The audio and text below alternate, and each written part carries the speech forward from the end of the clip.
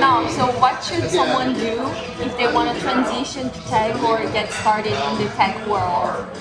Julia, thanks. That's a great question and by far the most popular question that I get. I think we are very lucky that we are in the tech field, and there's so many opportunities. If you want to get a job, there are the remote opportunities right now. You can get a job in your own local country. If you don't want to get a job, you can freelance. You can start your own business. You can do so many things. I think the way I like to boil this down is one thing you have to realize is that there are millions of developers in the world and everyone has a different success story. So whenever someone asks me what's like a roadmap to get a job, there is no roadmap. You have to find your own story. What we can talk about today is that maybe we can talk about how to find your own roadmap. For that, I think there are two key points. Point number one is obviously you have to be skilled. You have to have if you want a job in some field, you have to know about it. You want to be a developer at a big tech company, you need to know about development. I think I don't need to elaborate on that. So that's the first part. You have to figure out what you want to do. Then you learn about it, study. And in today's world, there's so many things you can learn online. Most people choose like the degree path, which is also great. A computer science degree. It's not mandatory. Pretty good.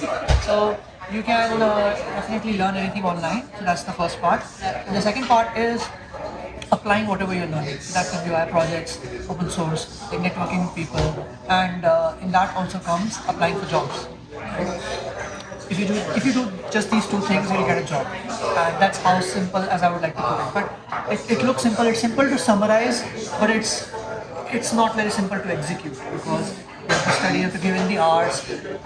Mentorship can only take you so far if you don't put in efforts, like yourself. So yeah, get involved in communities. Always remember, just work hard, and then the second step is apply that somewhere. Because people should know, learning in public does not mean having a big following or whatever. Learning in public means building credibility that you can do with 100 followers or 200 followers. You don't need 100,000 followers. When I got my first job, I had like 1,000 followers or something. So it's really not mandatory to have a big following. But yeah, work hard and apply that somewhere, and you'll be fine. Yeah. Good luck. Yeah, and if I can add something, I think being consistent is very important because sometimes you get very excited at the beginning and you want to do everything, to learn everything.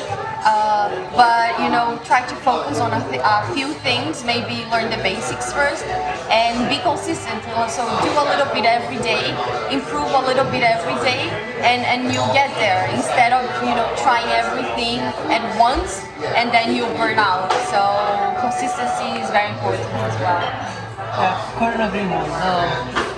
It's the fourth C. Fourth C is consistency. Yes. Consistency is important. Yeah, couldn't agree more on that. And the point about learning various things, it's good at the beginning, like when you're first starting out, because the more you explore, the more you know like the things that you don't like. There's this thing called pie-shaped learning. Know everything about something about everything. So try out various things, see what you like, and then dive deep into it and get rules around it, learn more about it. But yeah, you don't have to be an expert when first starting out. Just learn on the go and contribute. As long as you're making progress, you should be fine. Right. Yeah, thank you. Bye.